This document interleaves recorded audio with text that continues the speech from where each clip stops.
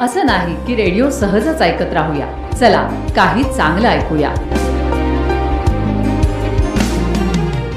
Worrying means suffering toys. चिंता, काळजी, त्याच गोष्टींचं दुःख पुन्हा पुन्हा तुम्हाला देईल. त्यामुळे जितकं जास्त दुःख तुम्ही पकडून ठेवाल तितकं जास्त त्रास तुम्हाला होईल. याउलट जितक्या लवकर ते तुम्ही सोडून द्याल तितक्या लवकर तुम्ही हलकं फुलकं व्हाल. सो सोडून द्यायला शिका आणि आनंदानं जगायला शिका. नमस्कार, 90.4 ग्रीन एफएमवर मी आहे प्रतिमा. चला काही चांगलं ऐकूयात. एकदा मानसशास्त्राचा तास होता. एका शिक्षिकेने अर्धा भरलेला पाण्याचा ग्लास हातात धरला आणि सर्व विद्यार्थ्यांवरती एक नजर टाकली. प्रत्येकाला वाटलं की आता मॅडम विचारतील की हा ग्लास भरलेला आहे की रिकामा आहे. पण एक स्मित हास्य करून मॅडमनी प्रश्न केला, या ग्लासचं वजन किती असेल कुणी सांगेल का? कुणी म्हणालं 100 ग्रॅम, कुणी म्हणालं 200 ग्रॅम, एक जण तर म्हणाला मॅडम अर्धा किलो.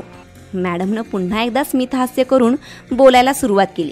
याचं वजन मोजमाप करून सांगितल्यानं फारसा फरक पडणार नाही. मुळात वजन काहीही असो, जर का मी हा ग्लास 1 मिनिट असाच पकडून ठेवला तर मला काहीही त्रास होणार नाही. 1 तास धरून ठेवला तर हात दुखेल आणि दिवसभर मी असाच ठेवला तर हात खूप जड होईल, इतका की बधीर होऊन निकामीच होईल.